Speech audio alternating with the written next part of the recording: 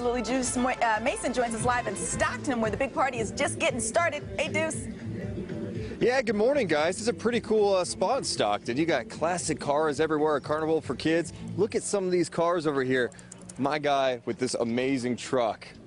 Hey, get on over here, Dennis. Dennis, tell me about this truck you're showing off today. Now, this is a 1970 Chevrolet C10 pickup, complete frame-up restoration, new 350 crate motor. Everything's new except what you see, the cab and the bed from 1970. All right, how much time and money do you spend on this thing?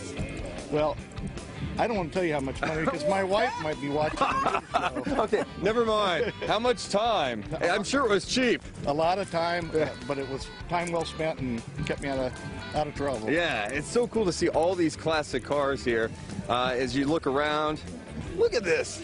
You got a 1957 Ford Skyliner right here, and then of course you got some of the carnival activities for the kids going on.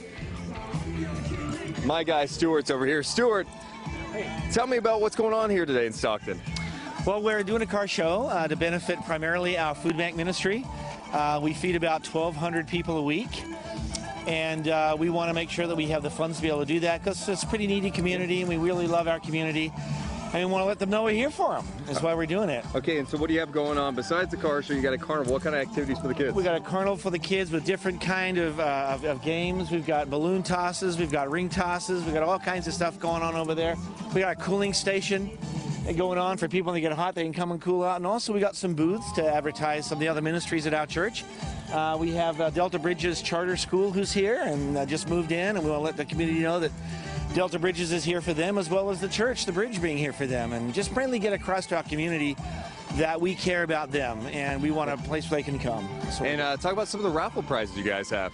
We have a $500 Phantom Fireworks display that you can win in the raffle. We have a $250 Phantom Fireworks display, plus a whole lot of other stuff donated by places like O'Reilly Auto Parts and AutoZone. So okay, and how can people come out?